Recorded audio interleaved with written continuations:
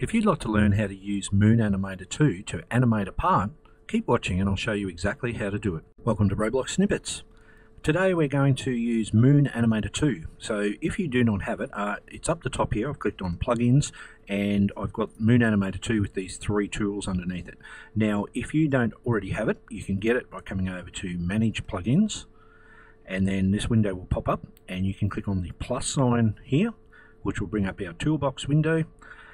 And then under Marketplace on the drop down, if you click on Plugins and type in the word Moon, and that should be enough to get it to pop up.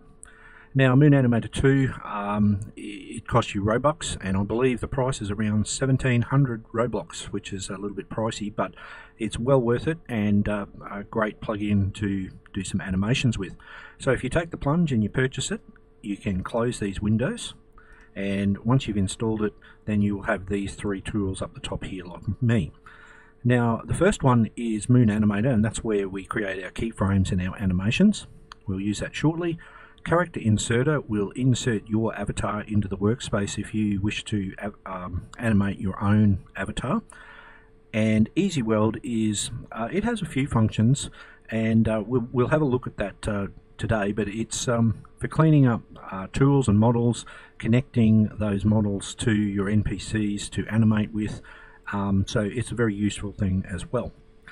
Alright, so once you've got that all installed and you're ready to go, we can begin. So we're going to, this is my fourth video by the way, about Moon Animator 2. It's the last one I'm doing at the moment with Moon Animator 2, but if you want to check out my other three videos, they go into detail about how to animate in different ways, and you can check them out on my channel. Alright, so we're going to animate a part today. So we'll come up to the Home tab and click on Home, and just click on just a normal standard part. Okay, now you can change it to a color you might like, and materials and all that sort of thing. Alright, so I might use, we might make it pebble. Okay, now there's a few steps to this, and they sort of need to be done in an order to make this work. So follow along closely and don't skip parts of it, or you'll find that it probably won't work. Now we're only animating one part here. However, you could have a model and animate multiple parts within that model if you wished. So that's why Moon Animator 2 is very good for animating parts. If you were to use the Studio animation editor or just code, you could perhaps use tweens, but you would need to do it on the individual parts and it could get quite complicated. So once you've got your part in here, we're going to leave the part unanchored. So that's the first thing to know. Anything in your model or that you want to animate needs to be unanchored. Alright? So next what we're going to do is duplicate this part. So come over here and we will right click on it and choose duplicate and leave it where it is, but change the name of it to be root. Okay, so this is going to be our root part, and it acts a little bit like a humanoid root part in a humanoid, and we need this part as a reference for this part to animate against, but we don't need to see it. So down in its properties, come down and we can turn, we can actually anchor that one, and up the top find transparency and set it to 1 so it's invisible. And that's all we need to do with that. Now we're going to group both of these together as a model. So if root is selected, hold down Command or Control and click on the other part so they're both in blue, then right click and come up and group as model. And once you've got this, we might change the name of this just to be part model, and we can expand that out again. So now we've got a model for us to work with. What we need to do next is we need to set the primary part, all right, as the root part for this model. So make sure you've clicked on the model name and then come down to its properties down the bottom and scroll down and you'll find this primary part with an empty box. Left click in the empty box and you'll see that your cursor gets a little Lego type block next to it. While it's like that, come over to the root part and left click on it, and it should now say root in next to primary part.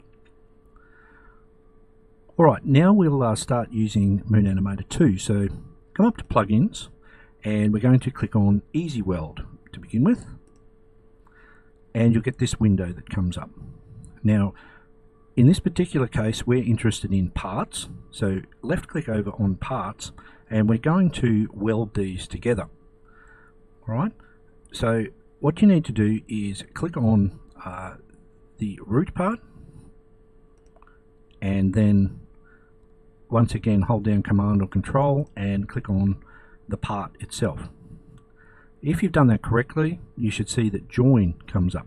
So left click on join and you should get this welded part underneath root. Okay, so once you've done that, then we are good to go, so we can close the Easy Weld window. And now we can open up Moon Animator 2. So come up and left click on it. And the first thing we'll do is create a new file. So down the bottom, new Moon 2 file. And it opens up this window here. And come up to File and Save. And we'll give it a name. So we'll just call this Animate Part. And click on OK. And up the top here shows what we're working on at the moment. Alright, so now we need to import this model in here. And the way we do that is to click on the plus sign up here, and then we can come over and click on the model in the Explorer window. And if everything has worked correctly, make sure you see the word rig here. So if it doesn't say rig, then you haven't followed the steps just as I just did them. So go back and do that, otherwise it's not going to work. However, if you see rig here, go ahead and click on OK. And you'll see that in Moon Animator 2 now, we have this rig and we have the part that we're going to animate down here. Alright, now that we have that, we can make a little bit of room. So close your output window and Explorer and Properties window, and we can move this over to the top right hand corner so that we can work with the part. Alright, so I've clicked on the part and you can see that this rotate tool has come up just like it is in Studio. Now, even though it looks identical, it's not the same one that's in Studio. So make sure that when you're using these tools to move your parts, that you are doing it from within Moon Animator 2, meaning that I've clicked on the part and now I want to work with the tool here, not come up to the top and click on rotate. Right, so if you want to move the part, you can toggle by pressing R on your keyboard and you'll get the move tool. Okay, and if you hit R again, you'll come back to the rotate tool. Now we can go ahead and start to animate our part. So it starts where it's sitting, obviously, and if we click on 30, for example, or nearabouts, then let's say I press R and I move the brick over to the left. You'll see that a keyframe gets created over here to represent that I have made that movement over to here. Now I can also do another movement if I'd like. So if I hit R again and rotate this now, so I might rotate it around this way, and you don't have to do it exactly the same as me. Right, and let's say we move it up so it's not in the ground, like so. So if you'd like to see your animation play up to this point, you can hit the space bar and you will see that the part moves smoothly from the first keyframe where we started to this keyframe where we ended up. Now you can continue to do more movements if you move over to 60, say, and then perhaps move up in the air, and then if we hit R to rotate again, and we might rotate around this way, and R for movement and come over this way. So you can continue to make your animation as such. Alright, so it's fairly easy to get a part animated. Now I'll leave it at that because we've got something working here. However, we'll just look at the settings of Moon Animator 2. So to get the settings up, press the number 8 on your keyboard and you will get this window come up. At the moment, our animation is 5 seconds long, and that is far too long. So what we can do is set that to 1 and hit OK. And you'll see that it zooms in now. So now our keyframes are spread out. Now if you want things to move faster or slower, that's determined by how much distance it is between each keyframe. So at the moment mine is moving fairly quickly. I'm quite happy with that. However, if you wanted it to move quicker, then you could move these keyframes all closer together and it would go very quick. And if you wanted it to be slower, then you could make the animation longer, like it was already 5 seconds long, and spread them right out and it would move much slower. Alright, so hopefully you understand that.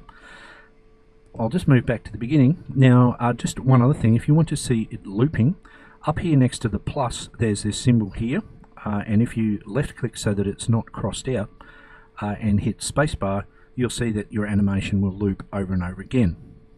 You can also hit the tab key on your keyboard to toggle between whether this is on or off.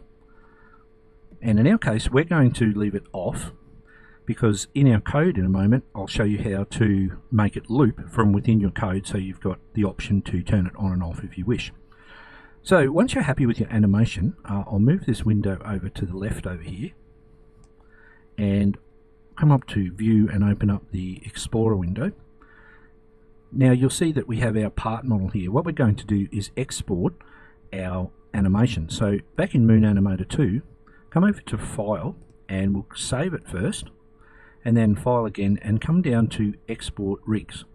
Left click on it and you will see a model appears called Anim Saves under your model, and underneath that this is a keyframe sequence. So if I bring up properties here, you'll see class name keyframe sequence. This is what we want to save to Roblox. So when you've got it highlighted in blue like this, right click on it, come down to Save to Roblox.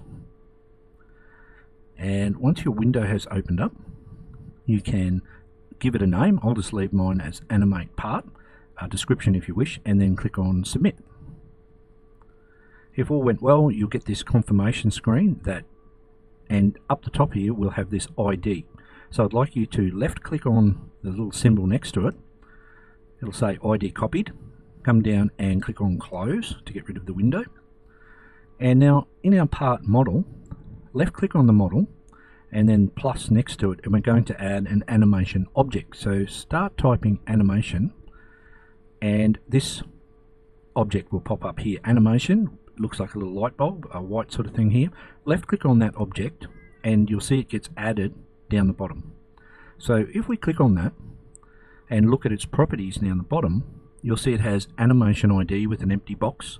Left click in the empty box and then paste to put the number in that we just created and hit enter. And Roblox Studio will format it correctly like this. We can change the name of our object up here to be Move Part Anim, for example, and that puts our animation inside of our model ready for us to use when we code. We're now finished with Moon Animator 2, so you can come up and close it if you wish, and now we'll look at adding a script to this to make it loop in the workplace when we play the game. So come up to the part model and click on it, and we will click on the plus and add a script. We can change the name of our script to Animate Part. And now in order to get this to loop, Roblox Studio has a bit of a quirky thing with scripts with the looping not working, and the way to get around that is with the script highlighted, come down to its properties down the bottom here, and I'll just move this up a bit, and you'll find this item here called Run Context with Legacy written next to it. So if you click on that, it's a drop down, and I want you to click on Client, and what that effectively does is runs this script on the server, but it makes it act like it's a local script, and that gets around the looping problem that we would run into. So if you've got that done, we'll come over to our script and get rid of our hello world, and we can write some code to get this to animate. Now, just before we do that, however, because we're working with a part that we've created to animate here, we don't have a way for the animation to actually play. So we need to add another object into our part model. So if you left click on the part model again and click on plus, start typing animation again. And this time, instead of our animation object, we're going to add an animation controller. And that will let us make use of it to play the animation for the part. So we'll create some variables now. So local anim controller will equal script.parent.animation controller, and right below that, local part anim will equal script.parent. And now we are after this one here. So whatever you named it down here, move part anim, that's the one that we're after. So dot move part anim.